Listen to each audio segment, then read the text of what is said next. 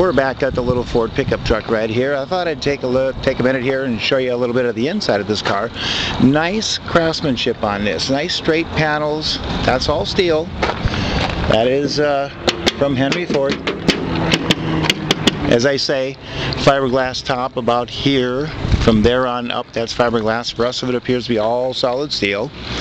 So it has shaved door handles.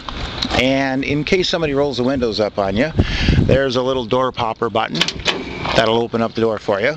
That's on the driver's side. So once the windows are open and you can reach through on both doors, all you do is grab the little dice and lift it up, and that activates the door handle. Pretty neat. It's got a nicely done interior.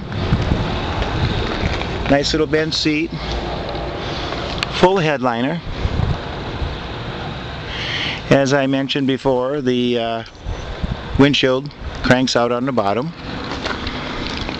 It's got turn signals.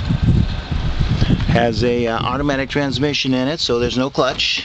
You're just running just a big shifter right here. Just push the shifter down, pull it back, goes in gear. I don't know if you can see this or not. Odometer is showing 5889. I assume that's since the day of the build, but don't know for sure. These are the switches for the power windows. There's one on the passenger side. Very cool nostalgic steering wheel right there. And there's the switch for the driver's side right there.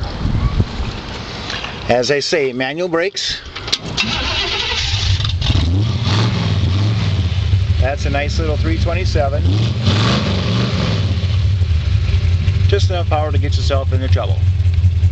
Anyway, you'll love the truck. Give me a call, 602-510-5444.